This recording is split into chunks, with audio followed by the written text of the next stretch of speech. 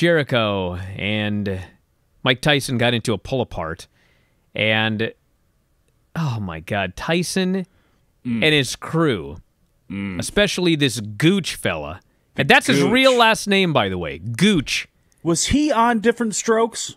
So this is what was explained to me. This is not from Chris Jericho. I have no idea. I have no idea what he thought about it, except I guess he's done a couple of interviews. But I was told from people there that nobody had any idea that Tyson was going to come out with that many guys. And he came out with his whole posse, including this fella named Gooch, who looked like he had no idea where he was at or what he was doing. He had face paint on. I don't even know why, which largely just consisted of black rings around his eyes, which, as far as I know, may not even have been face paint for all I know. He's out there, and the whole idea is trying to get over the idea of Chris Jericho and Mike Tyson jaw-jacking and then having a pull-apart, right? This Gooch dude is totally trying to steal the show. And unfortunately, I can't take my eyes off the guy. And between him and Mike Tyson, like, being so wacky, he's so weird. I mean, it was a circus. But, I mean, the positive I can say is I couldn't take my eyes off it for like 2 seconds. I could not take my eyes off the screen. And Tyson's there trying to rip his shirt off, but he can't. It's like he's got it halfway ripped off, and then he's trying to pull it over his head, but then he can't even do that, so finally he just gives up. And then he's doing this weird flexing, and I can't even call it mean mugging. I don't even know what it was he was doing. And finally he remembers to shove Jericho. Jericho shoves him, and then we have the Steve Austin, Mike Tyson pull-apart. It looked virtually identical to the pull-apart from January 1998. Mike Goldberg. And then, of course, all the wrestlers hit the ring, and like Gooch is being all wacky, and I'm just dying for Hager to just give him a beating, but it didn't happen. But anyway, it got mainstream publicity, and it's one of those angles where we'll have to see what happens. We'll have to see where they go with this. They're taping today.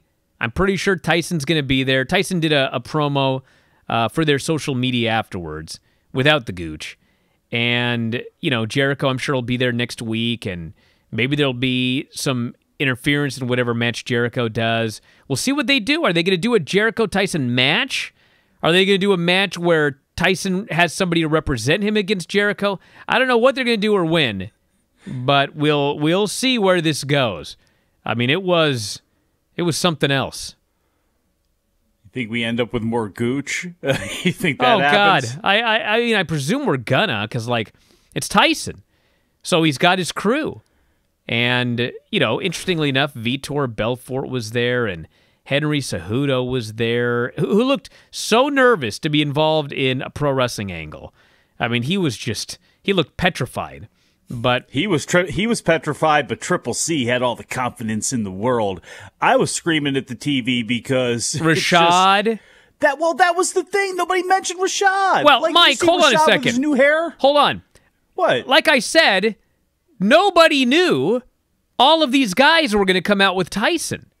And so, wait as we were discussing last night on the Observer radio show, I mean, you know, Tyson had all these guys backstage with him. I can understand that. And like, nobody knew it was... I didn't know it was Rashad. Because who is in Gorilla? Rashad grew his hair out, and he looks totally different. I recognized him after... that different. Oh, dude. I recognized him after it was brought to my attention. But listen, I don't blame the announcer for this one. I don't blame anybody for this, except Tyson, going into business for himself. I guess so, but here's my thing, is... Tyson is there with Vitor Belfort, who was already there. Was Dan Lambert there? I don't know, but Cejudo was there, and Cejudo's a former UFC champion. Rashad Evans, former UFC champion, a man who is obviously, once he's pointed out, at the very least, known to be a part of the UFC and a recognizable name and face. Why would Excalibur not know those guys? Why would they at least not? I can understand going, I don't know Mr. Grimm or... you know, Spanky or whoever these geeks, the rest of them were. But, like, those guys you should probably know and want to get over and announce. And when you're doing this thing, which was let's be honest, a takeoff of a takeoff of a takeoff. We have seen this song and dance before. Where they go with it, as far as having everybody involved, is a different story. But we've seen this pull apart before.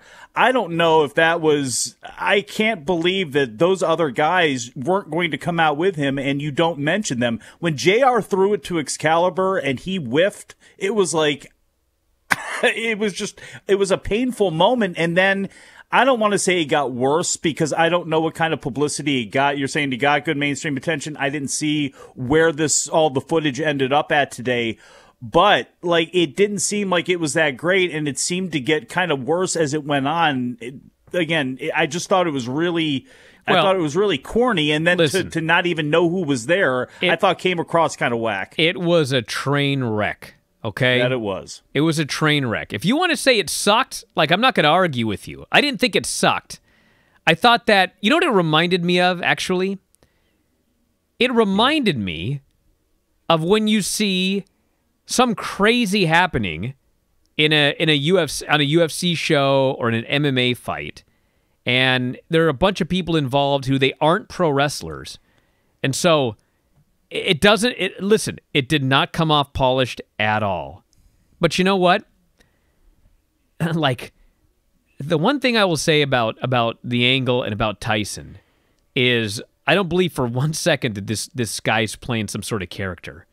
Like, he's just so weird. What in God's name was he talking about Jericho stealing some championship? What's he talking about? He's just going crazy. And, I mean, it didn't feel like a wrestling angle. It felt like something crazy that happened on a show, which is actually what it was.